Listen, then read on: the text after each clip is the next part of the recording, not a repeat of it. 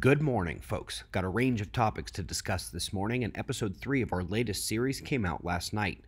Let us begin with the big bright thing in the sky. Over at spaceweathernews.com, we find the last 24 hours on our star were very calm as the large transequatorial coronal hole spins through. We've seen no solar flares or significant eruptions, plasma filaments dancing around a large portion of the visible limb periphery, but they are small and not making too many CMEs. Let's look at the solar wind, because while the intensified stream appears to have missed Earth, we are still below 400 kilometers per second. We also have yet to see the magnetic connection to the current coronal hole point from Sun directly to Earth. Up in blue, Phi angle dances top and bottom of that panel, but the seismic alert waits for the 180-degree mark in the middle. That would be expected today, sort of expected it yesterday actually, and of course the solar wind from the coronal hole has about 48 hours until it arrives. Now while the Phi angle precluded an official earthquake watch just yet, and we didn't get anything huge, we did get a rumble on the southeastern flank of Etna that is way too big for comfort.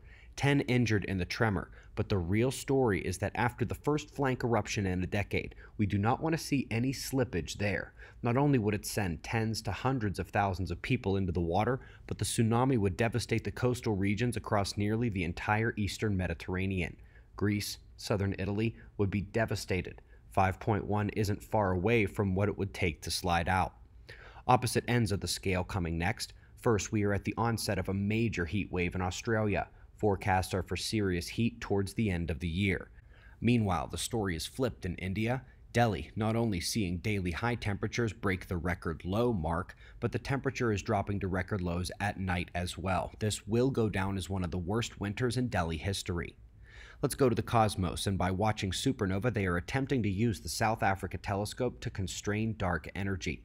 Of course, the reason this is needed is because they can't find it, don't know what it is, can't explain it. But despite all of that, the South Africa telescope has done its side of the job with the supernova and is proving to be a top facility. Up next, it's the Sun.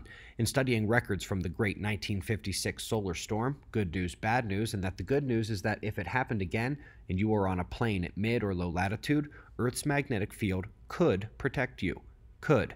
Bad news is that word was could, and Earth's magnetic field has been weakening consistently by the year. Good news is that we have yet another prediction of an upcoming weak solar cycle. This is good, obviously, because chances of super flares go down, but of course it continues our march towards grand solar minimum, which could begin as early as 2030. Lastly, folks, you recall the Antarctic ice mass animation. Well, they've pulled the last frame for an article meant to explain global warming over at the Earth Observatory, but they should have picked something else. In trying to explain the increased mass across most of the continent, they blamed an increase in cold and snowy days.